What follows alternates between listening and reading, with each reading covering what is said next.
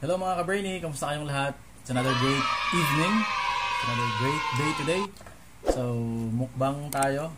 Seafood Mukbang. So, nag-prepare si girlfriend ng seafood. So, meron tayong hipon. Meron tayong crabs. Meron tayong blue mussels. Tsaka meron tayong corn, sausage, green shells. Anong tawag green shells sa Tagalog? mussels na yan. Dito, may ibang tawag dito sa Tagalog. Tahong, meron tayong tahong. And meron din tayong ito, syempre, pantanggal umay, pipino. Meron tayong pickled na singkamas. Tapos ito yung sasawa. So yun, samahan nyo kayo mga Ka Brainy. Let's eat! Ito ay chili garlic sauce. Ito chili garlic sauce. So, let's go! Kain na! Tapos na kasi yung diet ni girlfriend. 3 days.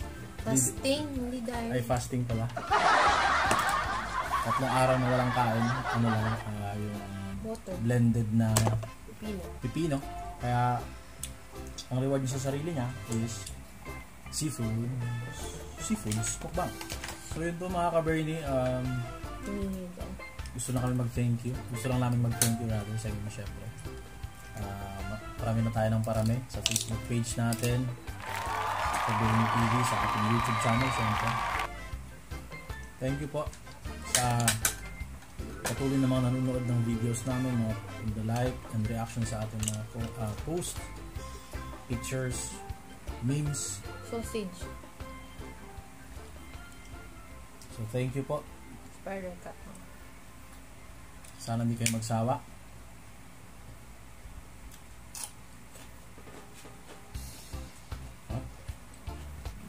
Shout out sa mga bago nating member ng Ka Brainy TV, sa mga bagong followers natin sa ating Facebook page. At syempre sa mga bagong subscribers po natin, thank you very much po. Sana ay nakakapagbigay kami ng aliw sa mga videos na ginagawa natin, mga memes, mga posts.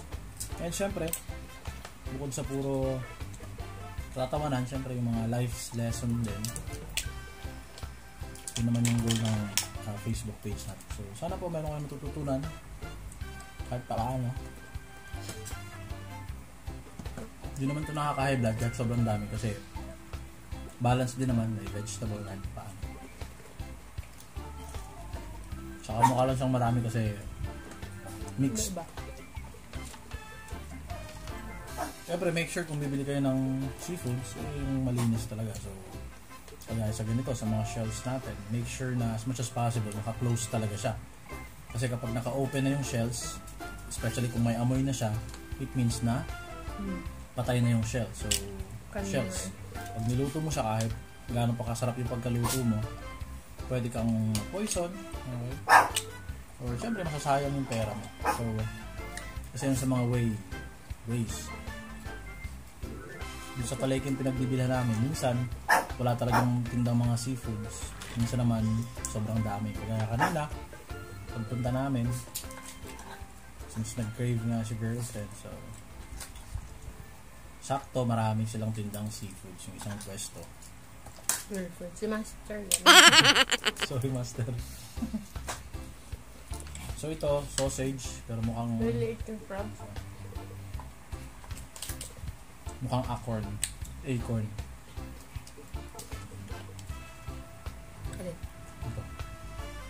Yung bunga na.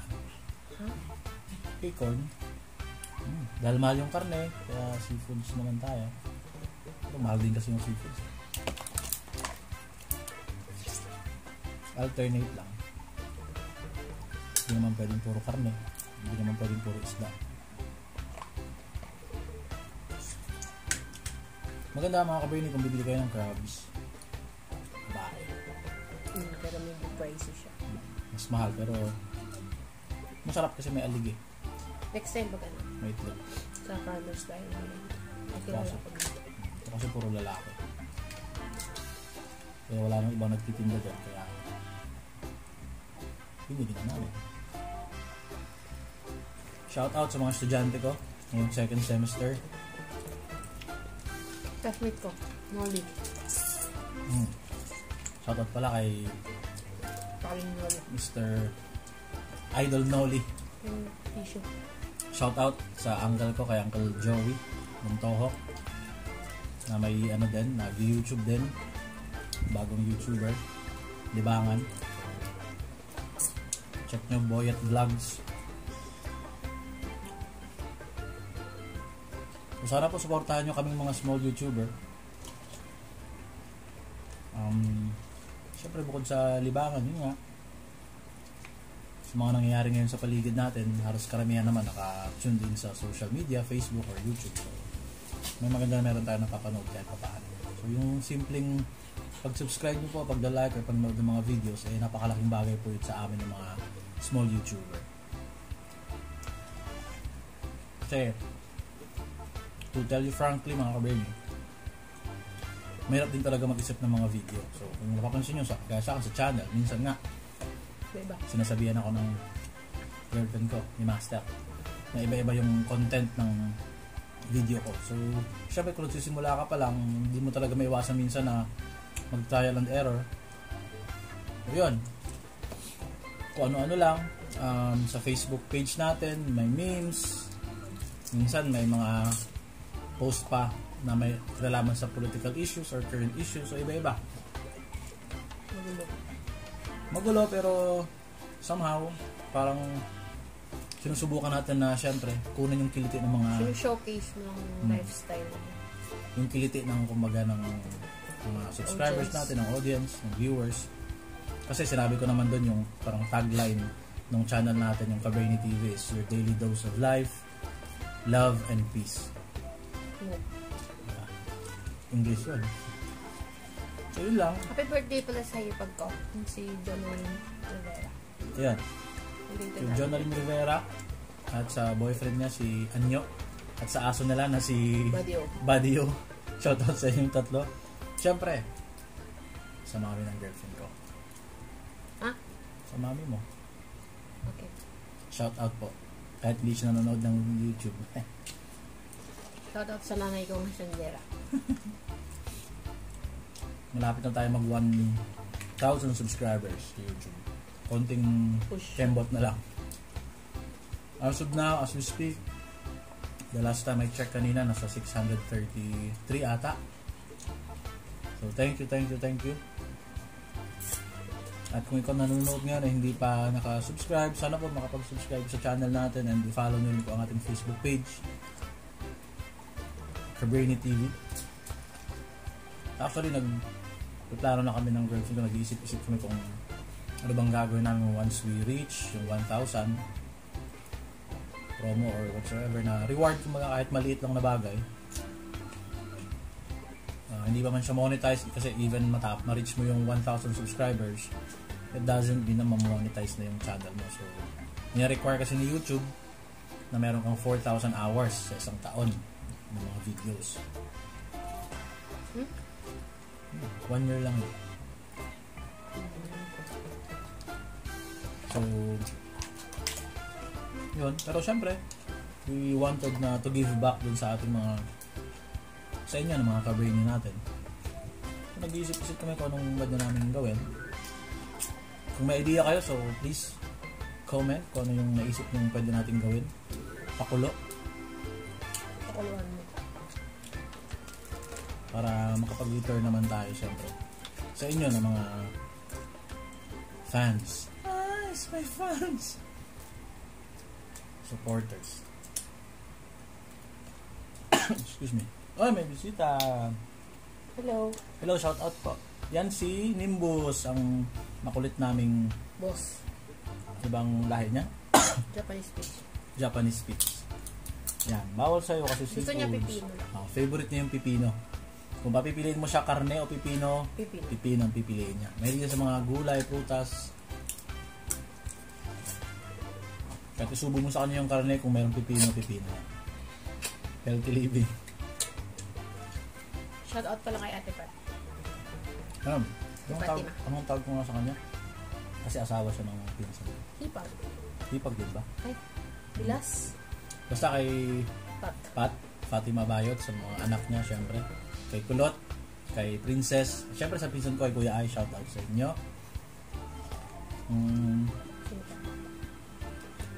Sa mga pinsan ko sa Romblon, shoutout, siyempre. Sa Ungaring family, Astinas family,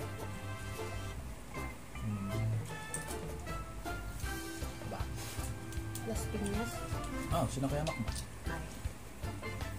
Sa Bakit mga may Las Piñas na ano? sa kanila yung Las Piñas eh. Sarap yung ano. Sa mga kabarangay ko, sa probinsya namin, Barangay Agner, Romblon. Hindi pinito. Shoutout po sa inyong lahat. Ingat kayo lagi dyan. And thank you po syempre. Syempre sa mga katrabaho ko, sa mga co-instructors ko, sa mga sirs and ma'am ko, syempre sa Pats College of Aeronautics, shoutout sa ating lahat. Shoutout sa atin. Shoutout sa inyong lahat mga sirs and ma'am. First week ng ating online class. Wednesday pa lang. Good luck sa ating lahat. Syempre sa mga estudyante rin, good luck sa ating second semester. Kayang-kaya natin yan. At yun na nga, kung napanood nyo na yung video ko, yung last post natin, an hour with NASDAILY and the Academy. So yun po. Kung hindi nyo pa napanood, check nyo na lang po sa channel natin. Okay, yung show mo ba? Sa mga nakapanood na, so yun, nakita nyo na po na we had an opportunity na makadalo sa libreng seminar training ng team ni NASDAILY. So halos karamihan sa atin kilala si NASDAILY, syempre. Worldwide video content creator ng 1-minute videos niya. Inspiring true story. So syempre maswerte tayo. And I'm looking forward din na makasali pa din syempre sa talagang meron ng mga bayad, kasi yun talaga is mas detailed syempre. We'll never know. Malay mo makachamba tayo, magkaroon ng pera. Kain ka naman ba rito? Or kaya mabunot ako sa raffle, kasi may paraffle sila nung nagod ako kagabi. Fill out kami ng form, may paraffle. Pag sinong mabunot, manalo, may libreng package ng seminar, which would include din nga to learn about editing, sa anything na makakatulong sa channel. Kasi yung kaya ako nag-comment doon sa page ni NASDAILY, bukod sa talaga interesado ako at pinapanood ko yung mga videos na. Siyempre, nasa field tayo ng pagtuturo. It helps din kasi yung pagtuturo parang nagkikwento ka lang din eh. Ayun na ulit. Hi ka. Ay, ito din ako. Oh, say hi. Yun na nga. Yung pag-vlog, paggagawa ng mga videos is may kinalaman din sa pagtuturo kasi lalo ngayon, online class. So, nakaharap kami sa camera, nagkikwento kami, kinikwento namin yung lecture, yung lesson. So, kahit gano'ng kaganda yung materials mo, gano'ng kabongga yung PowerPoint presentation mo, pero hindi mo na i-deliver yung idea o yung kumbaga pinakabuod ng lesson mo, ay useless din. So, parang storytelling din. Kaya, yun. Yun ba yung sinabi ka pa? Ano? Oh. Kasi sabi doon ni NASDAILY, paano mo gagawa yung isang video sa loob ng 1 minuto na lahat ng kwento, yung sangkap na isang kwento is nandun. Okay?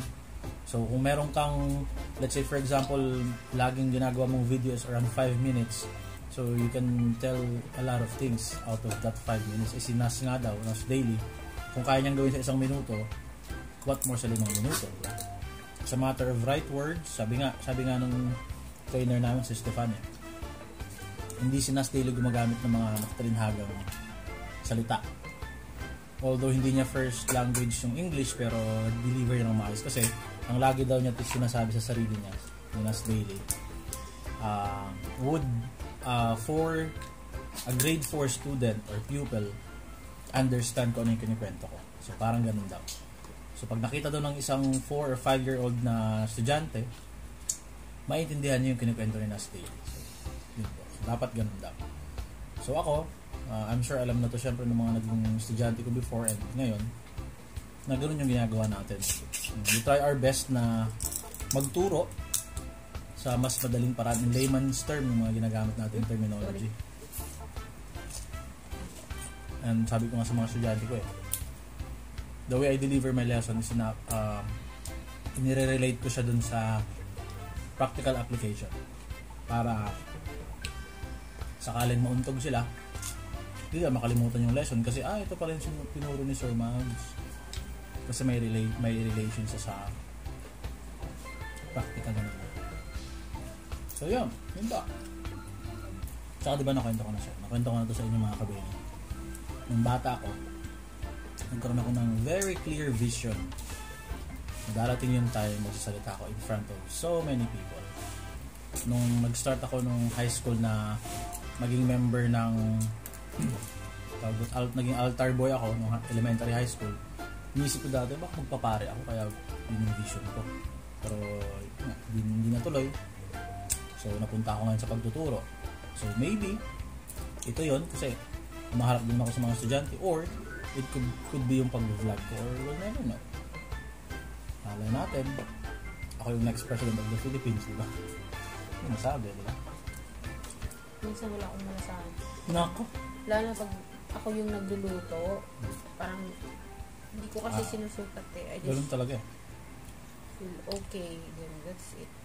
Pag ikaw nagluto, minsan ayaw mo na kumain kasi namin mo na yung pag wala kasing panlasa ngayong panahon, ibang usapan kakabahan ka agad wala na. Say hi, hello.